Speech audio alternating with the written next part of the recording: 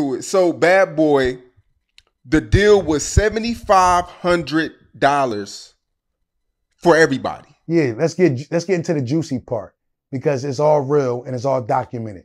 Wait. How many members was it? I just told you, shit. $7,500. 6 members, we split 7,500. Not 75,000, not 750,000, not 7,500,000, 7,500 in US dollars.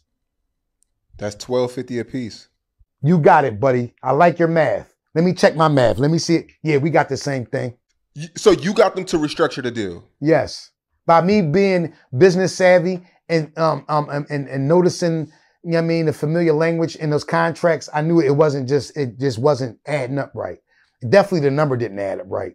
So I was signed to a production deal prior to me signing with Bad Boy. I never was directly signed to Bad Boy. I always had a buffer in between to keep me away from the actual monster and the mother label. I always came in as a boss. So it was structured as a partnership, not me just being signed an artistry deal. So with that being said, I always had somebody there to always be able to keep me business minded. So when I signed that contract, I was familiar with the language. So when I seen a big contract from the major label, I just knew it just didn't add up right. So I asked them to go back and renegotiate, took it to my lawyer. We made the changes and they upped the money. And the other 5 people, they were just going to sign off on it. They was going to rock out with it. Then after the album come out and we got disbanded, we was offered a deal for $300K for a publishing deal.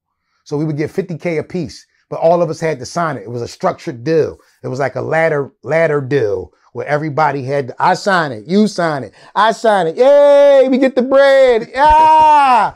But Ness didn't sign it. So niggas was mad at me for a long time. So I was the black sheep through all those eras. For me not just rushing and signing the contract initially for the Bad Boy contract and me not rushing, jumping out of my fucking grave and signing the publishing deal that was put on, you know what I'm saying, on the table. And some of these things Mace be saying be cap and some of the things he's saying be true. It's actually Janice Combs publishing company that the publishing company is up under. So when you do business with Bad Boy, certain companies other than Bad Boy that you do business with. So the publishing deal came through Janice Combs Publishing. But I believed in myself 100%, 110% at that time, and me and my pen game that I just would retain my merchandising and my publishing, and you know, because I felt as though that I could be a bigger impact with being a writing force instead of just giving away all my publishing rights my second year in show business. Let's get into